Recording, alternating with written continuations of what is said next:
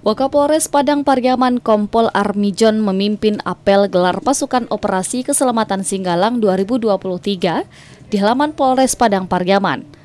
Apel Gelar Pasukan dihadiri Kepala Dinas Pol PP dan Damkar Padang Pariaman Sofrion dan Ramil Lubuk Alung Letu Delri dan seluruh jajaran Polres Padang Pariaman.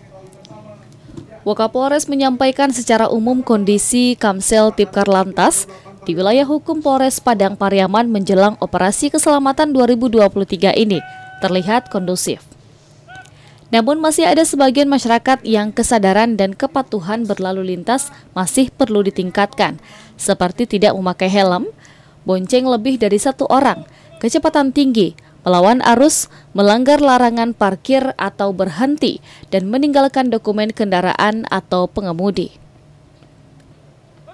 Kondisi demikian memicu terjadinya kemacetan dan kecelakaan lalu lintas. Wakapolres Pariaman menegaskan untuk mencapai tujuan dan sasaran yang telah ditetapkan.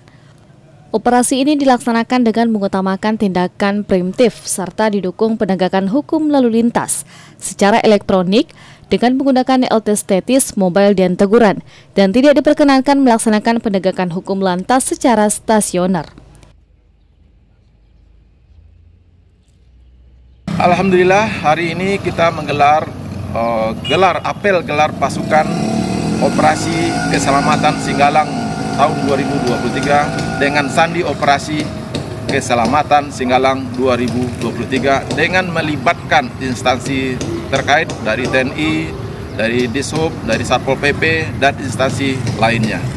Jumlah personil yang dilibatkan dalam operasi ini berjumlah 38 orang, dilaksanakan selama 14 hari, dimulai dari tanggal 7 bulan Februari sampai dengan tanggal 20 bulan Februari 2023. Dari Padang Pariaman, Dori Fedriwel, Padang TV.